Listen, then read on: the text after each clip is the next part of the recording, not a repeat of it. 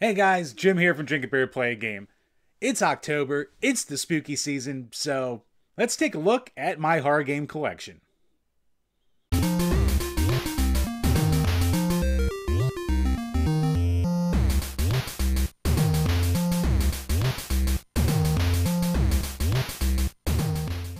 Alright guys, so the first game up is going to be Friday the 13th, because it just makes sense for Halloween. And I don't like it. Yeah, it's a cool concept. You go around the camp trying to rescue all the camp goers from Jason. You have to fight Jason, blah, blah, blah, blah, blah. It just kinda doesn't work. It's really cryptic. Fighting Jason is a pain in the ass. And there's just not that much fun that I get from it. If you want to see like a real in-depth review, check the link below to Brian's full review that he did last year. But in the short amount of time that I've spent with this, I just really cannot get into it.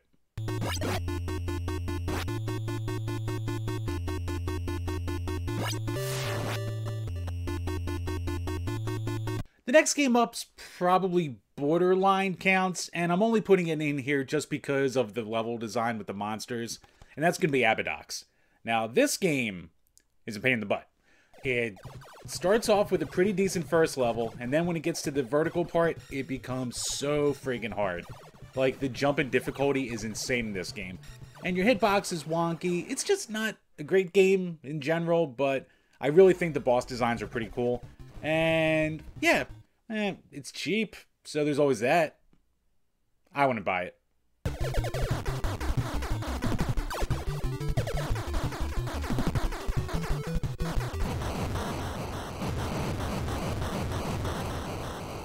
Alright, so let's move on to something a little different with Splatterhouse Wanpaku Graffiti. So this here is a translated repro cart of the Famicom exclusive. So this was a cutesy, chibi spin-off of the Splatterhouse series. And you know what? It's fan-friggin-tastic. Like, this actually plays so much smoother than I remember when we looked at it like 6 years ago. But it's got a sense of humor about itself, it's got great control, it's got fun weapons, the combat's good, and it's that perfect balance of fun, spooky, and not taking itself too seriously. This is one that should be in everyone's collection. Play it no matter how you can get your hands on it. And if you want to know more about this game, check our old review in the link below.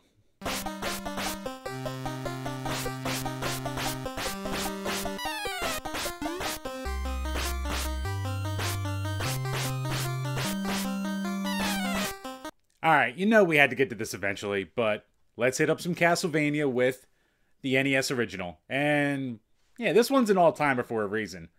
Fantastic music, hard but not unfair gameplay. Yeah, you're gonna have to deal with the knockback and a lot of BS deaths until you know exactly what you're doing.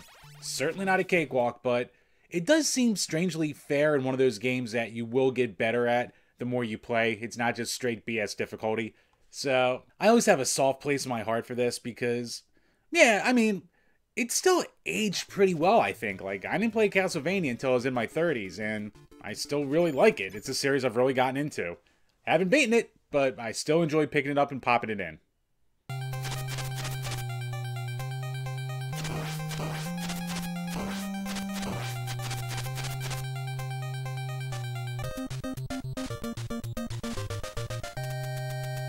And since I took a look at the first Castlevania, it means, of course, I have to look at the second Castlevania, Simon's Quest.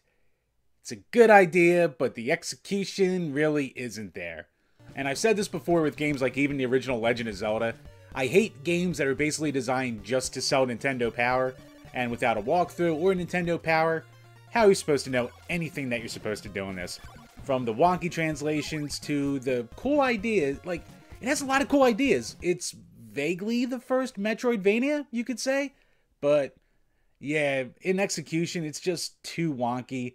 Takes too much away. Like, when I want Castlevania, I want my fast-paced platforming fun, whether it's with the classic side-scrolling or with the Metroidvania.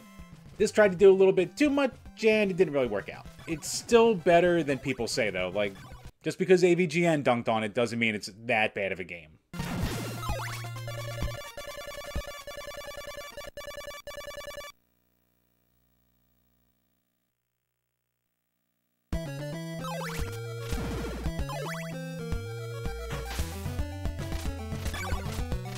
So we looked at the first two, so we might as well finish off the trilogy with Castlevania 3, Dracula's Curse. And the music is top-notch. The gameplay is about as refined as an 8-bit Castlevania is ever going to get. It looks great for the NES, and I don't even really like the NES color palette. You have branching paths. You just have so much to do in this, and it is brutally hard. Like, you think the other Castlevanias are hard? This one right here. This one will cause you some pain, so I've never even come close to finishing this one. I probably never will put the time into it, but it just remains one of those all-timers, especially for the Halloween season.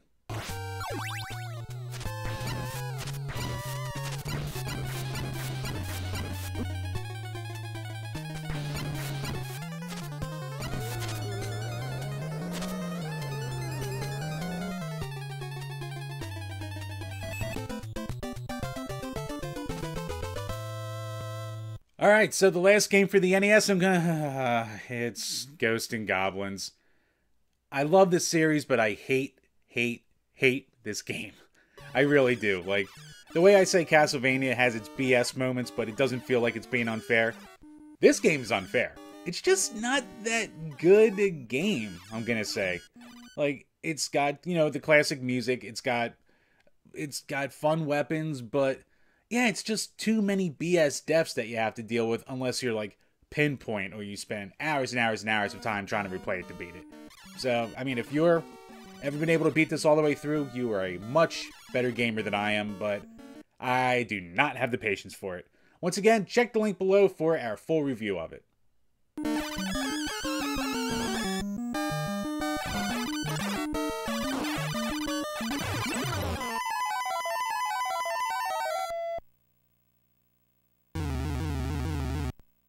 Alright, next up is going to be my only horror game on the Game Boy with Castlevania The Adventure, or The Castlevania Adventure. Never really sure which way it's supposed to go, but this one's not really good. It's ridiculously slow. It's very limited as far as a Castlevania game goes because there's no sub-weapons, there's barely any kind of power-ups, and it's like, there's 4 levels, which is good that it's so much short, but you're not going to breeze through it because some of the jumps and just the level design, such BS in this game. Like, there's just like such a level of not polish and finish that goes into this one, besides the clunkiness, and it's really just glitchy. Like, the graphics glitch out all the time in this game, so I don't know what the heck happened with this one. Only redeeming factor, superb music in this game. Some of the best in the entire franchise, I have to say. But yeah, outside of the music, not much to really talk up about here. And if you want to see more about this game, I did a Let's Play on it before, so link will be below for that as well.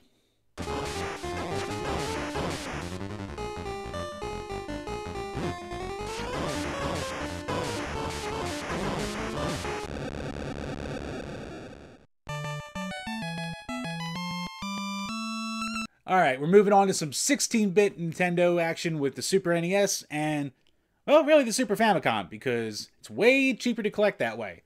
And first off, with Super Castlevania 4, or however the hell you say it in Japan. But, yeah, it's widely regarded as one of the best games in the entire series.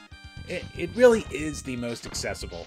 Like, you have some of the best control, the 8-way movement with your whip is just such a breath of fresh air.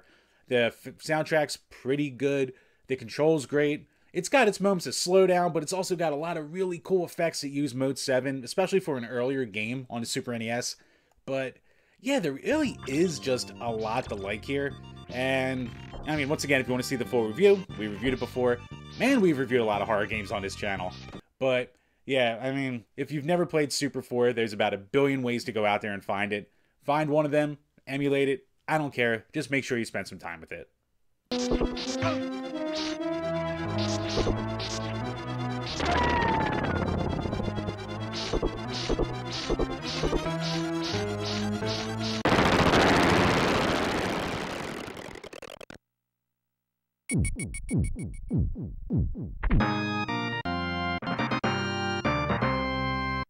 Alright, and the last game I'm going to show is the one that's probably the most expensive if you own the North American version of it, but I don't because I'm not paying that much for it. but it's Castlevania Dracula X. So this is the port of Rondo of Blood that came out in the TurboGrafx CD.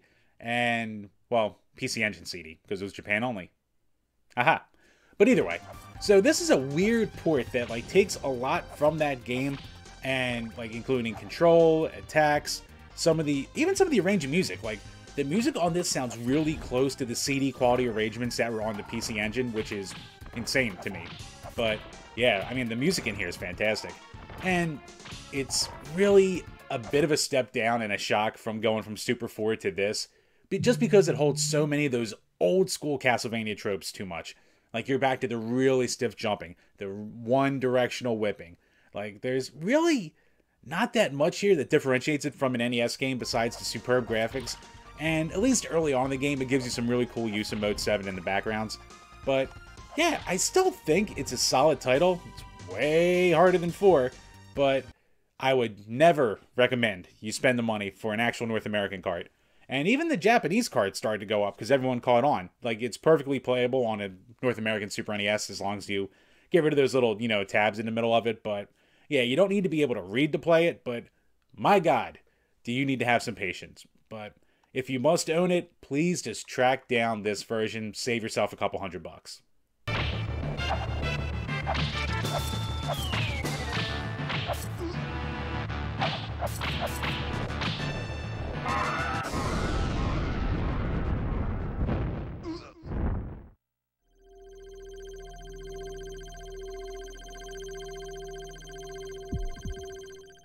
So that'll do it for this video. As always, if you enjoyed, please hit that like button, leave a comment below, let me know what you think about my collection or what games I should definitely pick up that I'm missing.